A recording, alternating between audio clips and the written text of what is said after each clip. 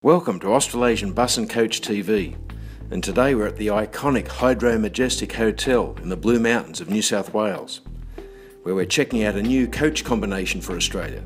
The Iveco 4x2 Eurorider chassis matched with the Marcopolo Audace body, the school/charter coach. The Iveco chassis has an 8-litre Cursor engine, putting out 330 horsepower and 1500 newton metres of torque. And that's matched with the 6-speed fully automatic ZF transmission.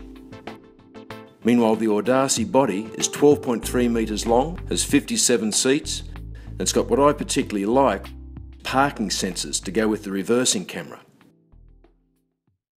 We gave this new coach a good workout along the freeway from the western suburbs of Sydney and then winding our way through the Blue Mountains up to Medlow, Bath.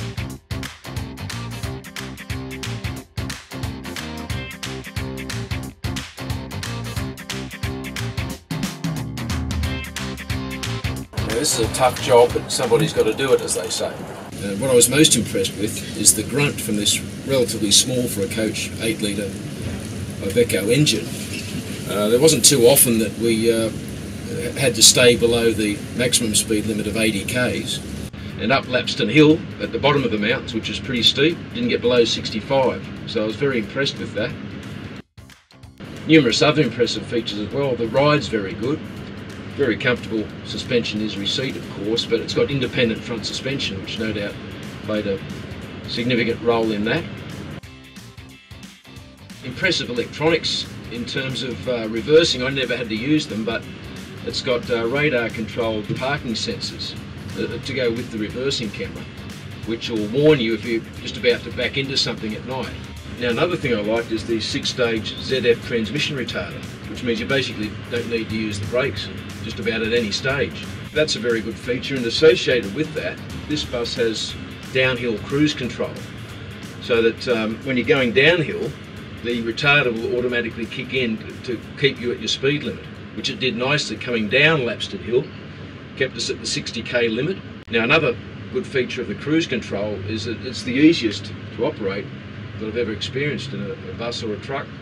All you do is press this button there. If you want to go up high, you press it again. If you want to go lower, press it. And if you want to kick it out of cruise control, you just flip down the transmission retarder slightly. And it's got an electronic braking system.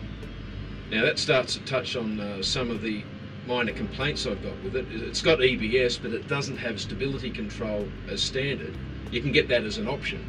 The next batch apparently will have stability control as standard, which I think can only be a good thing. The speedo is a bit distracting to try and look at. It's down to the left, and the numbering's actually quite small. A few other minor quibbles. There's a bit of wind noise at the front from somewhere. I think it may be a channel on the outside. Now, speaking of noise, there's some diff whine up the back, which isn't too bad, and Iveco says it can be fixed. Also at the back, if you're a passenger, I think a couple of hours is long enough in this coach, because the APM seats they're non-reclining, you can't adjust them, and there's not the leg space that you'd want if you were on a touring coach. But there is the option of McConnell educator seats. Now, there's limited options overall on this coach, but if you're only wanting to pay $305,000 plus GST, which is extremely competitive, you can't have everything.